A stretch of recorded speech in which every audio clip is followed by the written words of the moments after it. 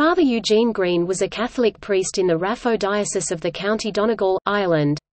In 1999, he was sentenced to 12 years in prison for abusing 26 boys between 1965 and 1992.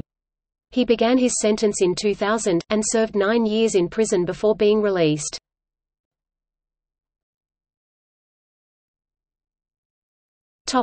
Career. From 1965 to 1975, he served with the Kiltegan Fathers in Nigeria. After returning to Ireland in 1965, he was a curate in Gweedore. Following this, he served in Killybegs, Lettermacoward, Gawthahawk, Glenties, Kilmacrenan and Annagry. In Gawthahawk, he sexually abused 16 boys between 1976 and 1981. In December of 1997, Greene went to the Irish police to report that he was being blackmailed by a man he had previously abused.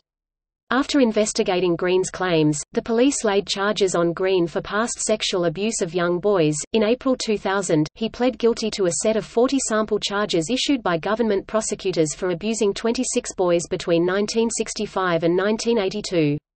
He was sentenced to 12 years in prison. He was released in 2008 after serving 9 years. Greene died at the end of 2018.